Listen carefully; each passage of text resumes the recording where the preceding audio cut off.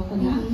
Can you please run us down just a little bit on like how the process on the making, how did you draw inspiration, how did you get people to actually join you on this project? Yeah. Well, ginawa ko yung song talaga based dun sa emotions ko. So, parang dun siya nag-start. So, kung ano yung nafe-feel ko nung moment na nasimulan ko yung song, parang yun, yung parang ayoko nang isipin ka. Ayoko nang isipin yung person na hindi pinapansin yung feelings ko for that person. Tapos, pinarinig ko siya sa friend ko, which is si Daniel nga. And si Daniel kasi parang used to work na pag may ginawa kaming songs, pinaparinig namin sa isa't isa. Tapos parang, anong say mo song mo to? Okay ba to? Anong magandang next na parang melody or parang line or tunog for this? Ganyan. So, kasama ko siyang pinuo, parang tinapos yung song. Tapos after that, parang, tara, gawa na natin ng demo, gawa na natin ng music, mga ganito-ganyan. So parang, eventually, nag-grow na lang siya kasi yung mga friends din namin, sila yung tumulong sa akin para mabuo talaga yung song, yung project na to, yung music video, yung creatives, lahat. So parang, sobrang thankful din ako sa kanila kasi yung tiwala nila sa song and dun sa akin. So, ayun, yun yung process siguro ng Ayoko Na. That's interesting kasi what I actually noticed from like when we were explaining na parang you're collaborating with people na kilala mo na talaga. Kasi you're more comfortable talaga when you work with people you know. And I think it's much easier for you as an artist, diba? Yes. Congrats to the whole team. Yes, thank you guys. Thank you. Okay, so what is next for ICA FRIAS? What is next? Magkakaroon ako ng kasali mo sa event this coming February 17 sa UP Fair Polaris. I'm gonna be performing there with huge bands, huge artists, and I'm gonna release a song. Actually, yung song na huling kinanta ko, we'll be releasing that also very, very soon. So, yun siguro muna yung mga aabangan nila sa akin. That's exciting kasi sobrang parang big opportunity. Yes. Who are you most excited to see in that event? And possibly collab with, diba? Let's say, you're gonna collab with this artist. Who possible? Hindi ko masabi na, sobrang dami. Pero, we'll see. Exciting. Yes. That's parang, how do I say it? Parang something to unlock. Totoo. That's good. So you mentioned nga kanina that SZA is one of your musical inspirations, which is interesting kasi her parang line of music is very different. So how did you draw inspiration from her? Soul? Yung soul ng music. Parang doon ko din siya hinuhugot. Actually, di lang si SZA.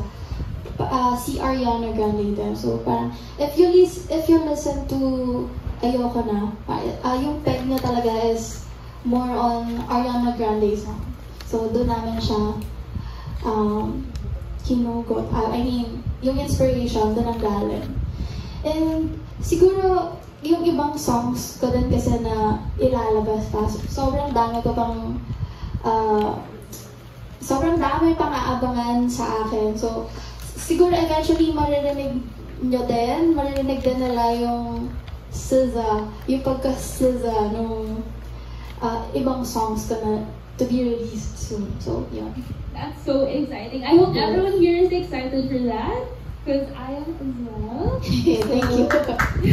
Okay, so last question before we proceed to the press, because for sure they wanna get to know you as well. Yes. So growing up being musically talented, like you started singing at 5, which is crazy. So growing up being musically talented, what is one thing that you always remind yourself in music? Na parang I always have to remember this when writing my music or when performing. Siguro, lagi namin, actually, di lang ako. Ng mga magkaibigan nila ate, like parang lagi namin sinasabi na, just be yourself, just be natural, just be you.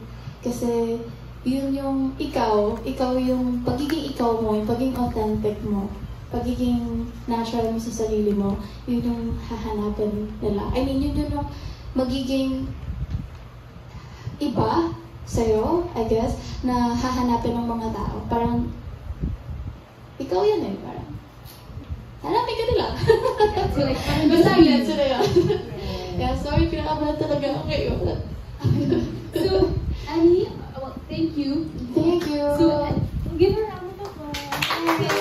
So, Annie, if the rest you would like to ask a question, I'll just come to you. And then please introduce yourself and what press do you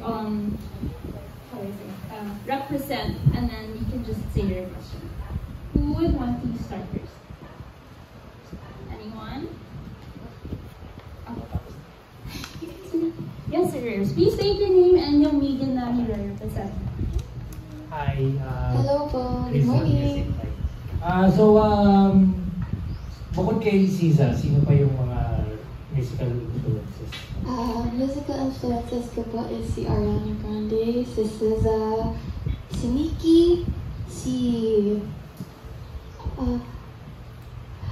Alicia Keys, yan, sila Pink Sweats, sila Justin Bieber, siguro sa local, more on, pinapakinggan ko po sila Zach Tabudlo, sila Moira De La Torre, sila KZ Tandingan, Four of Spades, si Juan Carlos, yan.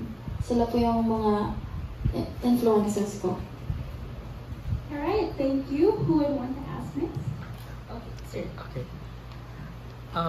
Actually, this question is not for Ika. I would like to ask someone from off the record. Is it possible? Basha! Basha! No, I really wanted to know, what did you see in Ika that you sent her up and parang decided to be part of your roster of artists? Wow. Okay, thank you for that question. So, actually, we discovered Ika through Sina Danielle. They sent over a bunch of demos of other artists. So there were a few artists that we listened to, and then immediately our founder and CEO, Ricky Ilacan, didn't even bother with the other artists na. He was like, Ika, Jerica pala. So niya, ito. Kailangan natin yan, nakuha, gano'n. As in, instantly, the team heard something different with Ika. Especially Boss Ricky, we saw the potential right away, and then when we met her, she's so charming. So we were like, oh, let's go. So there, it was the overall vibe of Ika. Thank you. Okay, Sir Kevin, who would like to ask?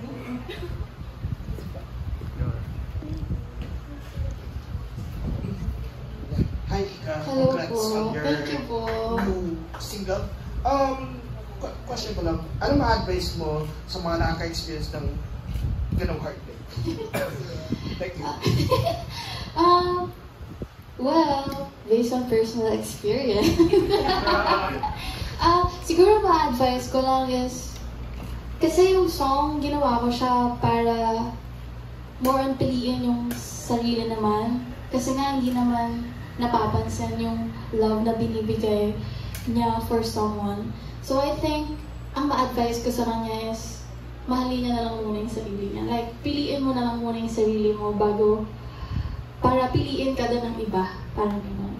So, yun lang. More on self-love siguro first than loving others and not getting back the love. Yeah. Yun po. Very recent, no? May hugot pa eh. Kasi syempre lahat ng musical inspiration talaga, sobrang hugot yung Opo. Well, actually, kapag gumagawa talaga kami ng songs, parang parang kami in the moment kapag, parang ganito yung nafe-feel ko ngayon parang gawin nga natin ng song, parang gano'n. So, more of life experiences talaga yung mga songs na ginagawa namin. Yeah. Alright. Who would still ask? Alright, sir? Hi, good morning, Patrick. Hello po, good morning. Hi, congratulations. Thank you po. Sorry, ang question ko would be, I've heard from Sinabasha and the team earlier that I think the music video was out already. Yeah, yes so po. my question is, how was the experience, and then were you involved in a ways creative that, diba, pag song kasi, diba, more of ikaw yun, but in terms of the music video, how did you find the experience, and ano yung parang nag-suggest na ba, dapat may ganitong scenery sa so please tell us about it. Well, yung paggawa po ng music video, kami po, ako at saka yung mga friends ko yan sa Daniel, kami po talagang bumuo ng concept. Kasi gusto ko parang mag-focus lang po talaga sa moment yung song. Like, walang other person involved. Na parang wala ipapakita na tao na yung nanakit sa'yo, ganyan-ganyan. It's more of like, mag-focus dun sa nafe-feel, sa feelings talaga, dun sa moment na yung pain, yung heartbreak. Kaya, pinush ko talaga na gusto ko mag-isa lang ako, gusto ko na parang nagdadrama lang talaga, para mas ma-feel nila yung emotions na wala, masakit, ganon. And then, how was the shoot? It was very good experience. Kasi kami lang din po talaga yung bumuo ng, like, yung friends ko kasi meron po silang, may friend po ako from the prod team, which is Toothless. Gumawa na din po sila ng mga music video.